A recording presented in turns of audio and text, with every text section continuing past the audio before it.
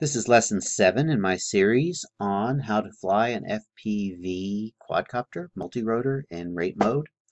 And in this lesson, we're going to take our landing lessons and expand on them a little bit by doing a little bit more aggressive approaches.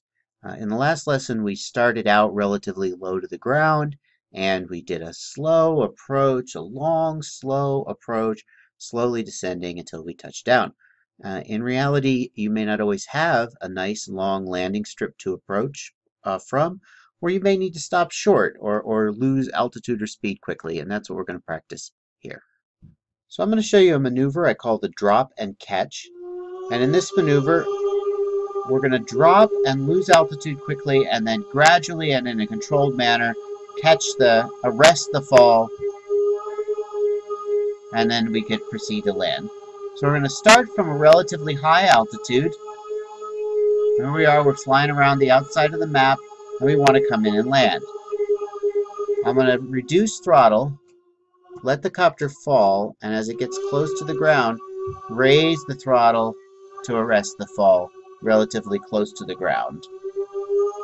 So we'll go up again.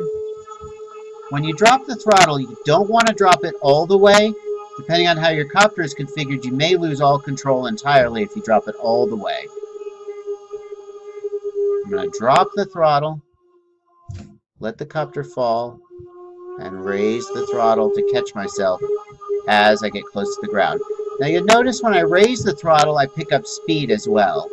So that could be a problem. Let's drop the throttle. Don't want to stop the motors. Raise the throttle as I get close, and I pick up speed. So the next thing I'm going to do is I'm going to drop the throttle, I'm going to raise it as I get close to the ground, and I'm going to gently pitch back to lose that speed. Here we go.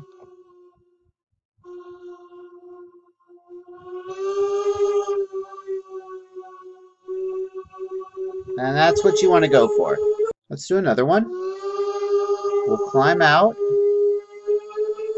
to a relatively high altitude. And then as we come into land, we'll drop the throttle to lose altitude. As we get close to the ground, raise the throttle and pitch back to slow down. Don't drift, don't stop moving forward entirely like I just did there.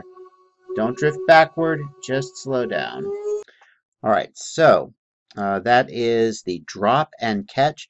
You can practice that in the context of landing. You can practice that just in the context of an acrobatic maneuver where you dramatically drop into an area. But it gives you good practice at quickly losing altitude without losing too much altitude and smashing into the ground. So practice that. Practice your slow landing approaches, and then practice dropping in rapidly to make a slow approach from a high altitude.